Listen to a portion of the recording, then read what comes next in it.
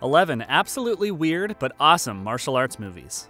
The Asian martial arts movies are known for their extremely fast-paced action and butter-paper-thin plot. But who cares about the plot when you get to see those unbelievable fight scenes? Having said that, there are some kung fu movies that mix genres like sci-fi, horror, fantasy, comedy, and even romance to create a unique blend of art that's not digestible for mainstream audiences. And you need to be a B-movie lover with a few loose screws in the head to enjoy it, just like us. Today's video is a compilation of some absolutely absurd martial arts movies that will make you go, "What?" in every few minutes. Before we go into our explanation, we have a very small request. If you like our content, please support us by subscribing to our channel. This is a small click for you, but for us, it means a lot. Thank you. Let's begin.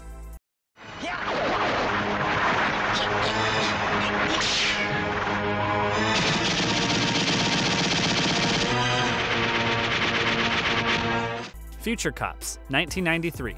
Future Cops is a movie adaptation of the popular video game series Street Fighter. The game characters have different names like General, Toyota, and Kent, instead of M. Bison, E. Honda, and Ken. But the overall appearance and skills typical to the characters are remarkably similar in the game and movie. The story is set in the near future 2043 when M. Bison, played by Ken Lo, has been sentenced to prison for his lifetime. But just before this, he manages to send his henchmen back to 1993 to see that his future capture is averted. But that's not all. 3 cops from the future, Tai Man, Guile, and Dalsim, also travel to the year 1993 to make sure Bison's plans are not fulfilled. If you're not stumped enough, listen to this one. Even Super Mario makes a cameo appearance in this movie. Also, amidst all the crazy time travel and a determined plan of action, you find the future cops reusing their past life to engage some romantic high school mischiefs. The Future Cops doesn't take itself too seriously, but rest assured, you will have great fun watching this one.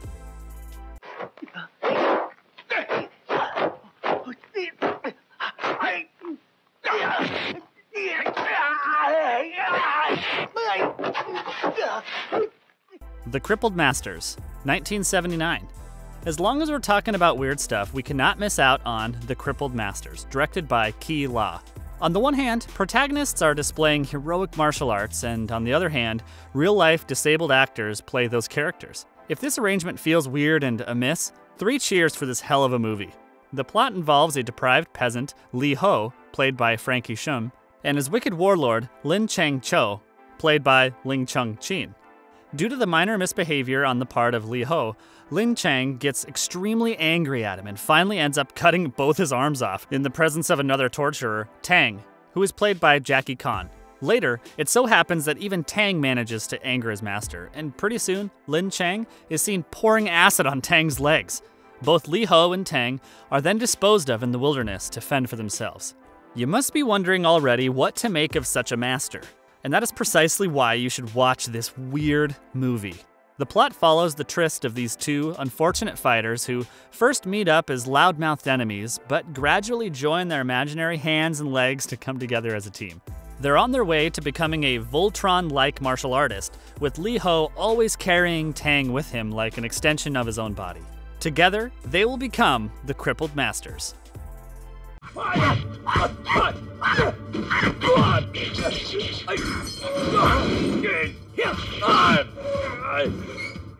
The Story of Ricky, 1991. The Story of Ricky is a shocking movie for different reasons. Whether it's the outrageous depiction of blood and gore or over-the-top storyline itself, this is undeniably a unique creation back from the 1990s. Rick O is a martial artist with superhuman power and fighting abilities. He confronts a crime lord who had been responsible for his girlfriend's death, and in the ensuing brawl, ends up murdering him. As a result of this, he is sentenced to prison. When the other prison inmates see this newcomer, they have already decided to mess with him in the back of their minds. This gives Ricky opportunities to slaughter these mindless jerks who cannot accept the fact that he cannot be beaten. Of course, Ricky O is more than obliged to carry out his rampage. The gory and grotesque depictions of the fate of Ricky O's opponents will tell you why this movie deserves to be on this list. In another instance of brutality and insanity, a prison guard transforms into a Hulk-like monster in the middle of a fight, but in the end, ends up in a giant meat grinder. We need not say more if you haven't watched it. Go get it. Kick some Yakuza ass! Yeah.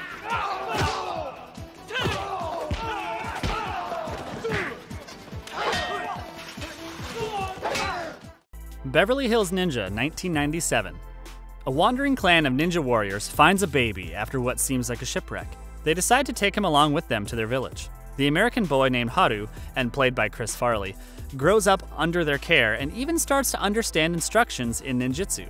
But even though he grows up to be a youngster familiar with their customs and daily life, he cannot fully assimilate himself into the native culture, and most importantly, nor is he able to become a proper ninja. With an overweight physique, he remains intent on becoming a great warrior. In short, Haru achieves everything required to bring embarrassment to his clan. Yet, Haru has a kind of lovable nature, and when a beautiful blonde from California approaches him for help, he immediately becomes ready to serve the demands of this rare occasion. The occasion will pose a challenging situation for Haru, who is already too unfortunate to fail once again. We're wondering whether to call this charmingly absurd or absurdly charming. What the hell?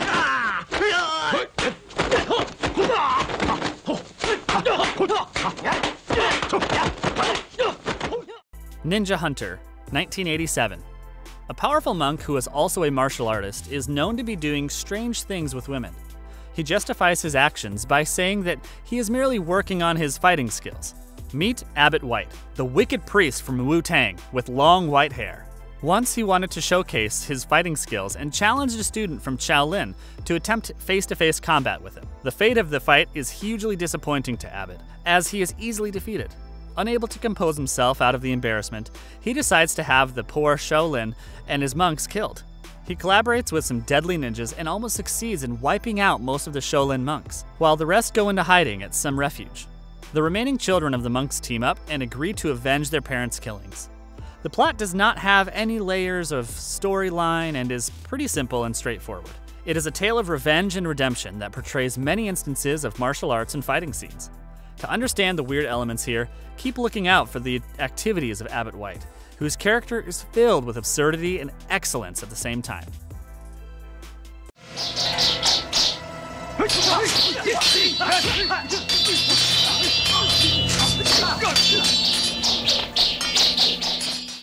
Swordsman 2, 1992.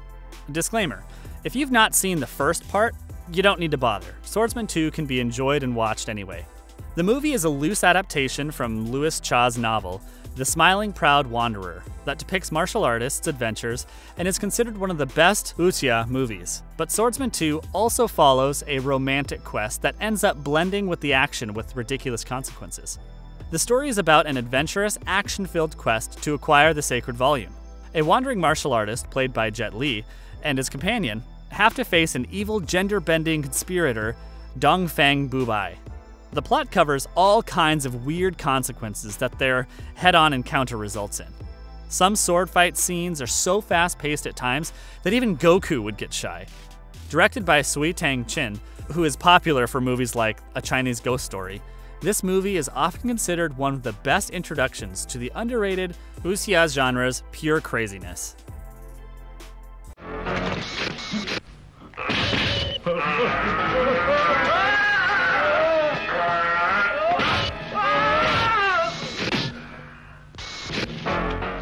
Robo-Vampire, 1988. Quite unbelievably, Tom Wilde, an agent from the narcotics department, is given a second chance at coming alive after being shot at point-blank range. But this redemption comes at the cost of being a human.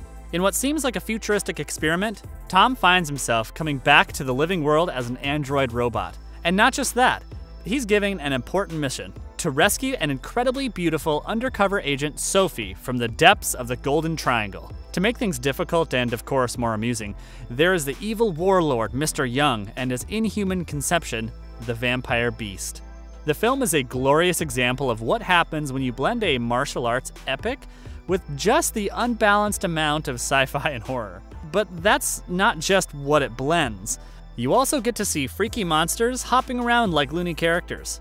If you thought disparate genres could not be collectively made into a wholesome experience, watch this legend way back from the 1980s and you will not be disappointed at all. This movie is made from a shoestring budget, so set expectations low. What we can guarantee here is the massive amounts of B-movie cheese that will keep you chuckling until the end.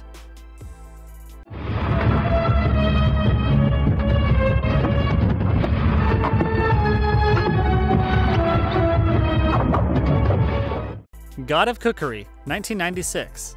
Talking of weird-ass movies also being awesome, no one can ever miss out on God of Cookery. This is a martial arts parody set in a highly competitive world of Hong Kong cuisine. A popular celebrity chef has to end up in rags after being exposed as a fraud by a group of enemies. All this while, he'd been putting up a show, pretending that he was skilled in his job. The truth, however, is that he knew nothing about cooking. Running a lavish business empire, he's even called the God of Cookery by award shows that invite him to be a judge. When he's no longer what he deceivingly used to be, he has to live life on the streets. During one of his wandering sprees, he chances upon a street vendor named Turkey, who seems to be in a sort of fix. The movie follows his self-reflective journey of learning what humility and truthfulness are.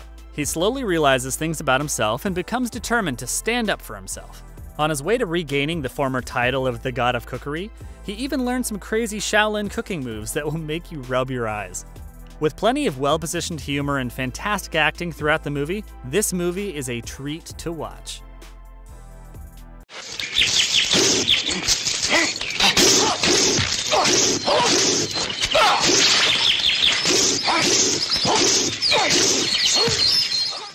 Master of the Flying Guillotine, 1976. Before talking about the Master, let us talk about the Flying Guillotine. It refers to an assassin's deadly weapon that looks like a hat, but has a sharp bladed rim attached to an extended chain. If it envelopes someone's head, the result would be a brutal decapitation. The one-armed boxer in the movie has arrived at a martial arts tournament, and he is extremely cautious and alert. Meanwhile, the assassin is waiting to identify him. Here is a movie that expands more on its imaginative capacity than on its visual effects. Since the boxer knows that he cannot confront the deadly assassin by himself in any way, he strategically implants a plan of misdirection.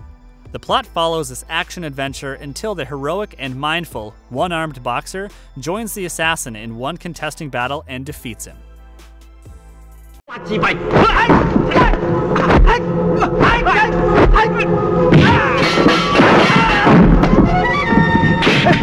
The Crippled Curse, 1986.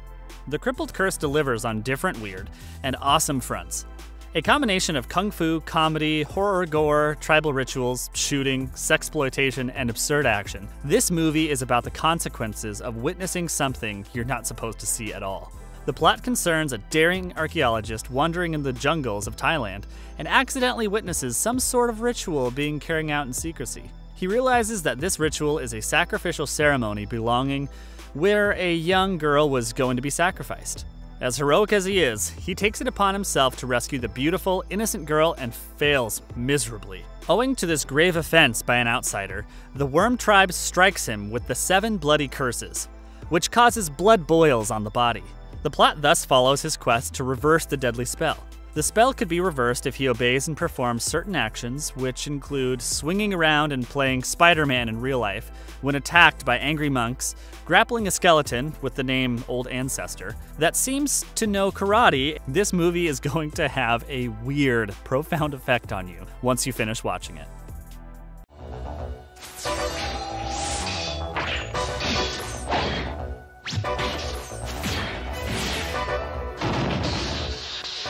Cyber Ninja, 1988. As evident from the title, Cyber Ninja is about a mysterious cyborg ninja called Shiranui. The movie pictures a futuristic world in medieval Japan, where a battle between humans and cyborgs has been raging for quite some time.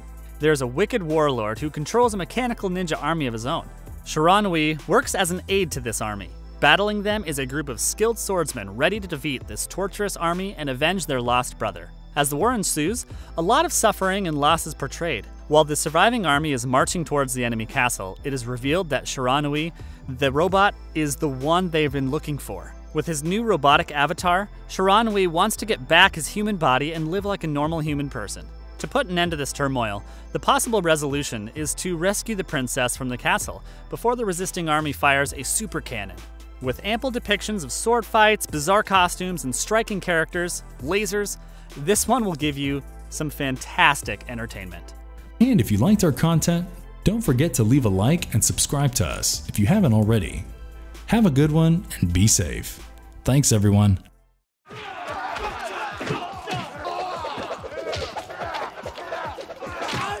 So sorry, Goofy.